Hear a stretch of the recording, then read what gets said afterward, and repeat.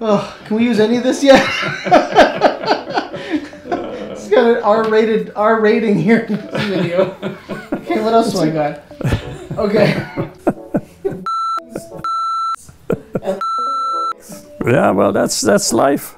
That's the village. Well, it's a little village, I tell you. You have a lot more than that. My mother moved to Pointe-Claire when she came in from France. And that's way back. I forget the year, though. I don't remember. I wasn't there.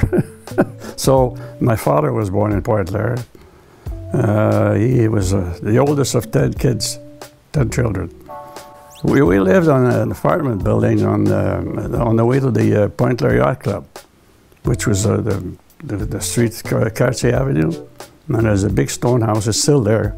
But the water would come up so high, the city would have to put some wood, like a sidewalk in wood, so that we could get out of there and go to school and stuff like that. Start going to school, so then you got to go to mass, serve the mass in the morning for 5 cents. You get up at 5 in the morning and you go and serve the mass, and you got a nickel, so you got rich. Because in those days, your parents didn't give you any money, you had to earn it. So you wake up in the morning, you go to mass, yeah, and then you go to school. Go home, go back home for breakfast, and go to school. Oh. And we walked too. Trust me. We had a bath once a week, whether you needed to or not, and it was a square tub, steel tub. And guess what? Daddy got the first shower, but the water stayed. So it was the second, the third, the fourth. So that's the way we had our showers. And my mother sometimes, at one point, sometime of the year, she'd say, "It's time to pee in a bucket. So you boys pee in a bucket." So, well, okay, we pee in a bucket, Mommy, you know. It's full, it's okay. Just keep on, put another bucket, pee in a bucket. And we didn't find out for a long time when she was doing that. They'd buy flour in big bags, and the flour had markings on it, the name of the company and stuff like that, and then you put them in there to take that off. And then the bag became white.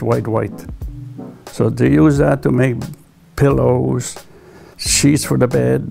Man, that's what they were. That's the way they were raised, you know. That's don't spend no money. You have it right here. Imagine that, eh? You have to think about it to be able to do stuff like that. So the pee made it turn. Oh yeah, they turned white. All the color went. Sometimes she would catch some little brown birds that eat the horse's manure, you know. And we'd have a supper of little brown birds. Just have the little belly, and she cooked them, and that's what we ate for supper. They were good. But in the village at that time, let's say in the 40s, yeah, meats and fruits and vegetables were available. Oh yes, oh yes. Yeah, but if you had to buy them, you know, 3 boys, we were busy. Well, at 6 years old, I started delivering papers. You know, we had 4 runs. But we'd go for the English paper, and then in the wintertime, if there was a big snowstorm, my father would come with the car, and we'd grab by the bumper and drag in a bag on your back, and then you just bang on the car. It's time to stop. This is a customer. You know. What, you have skis on or something? Huh?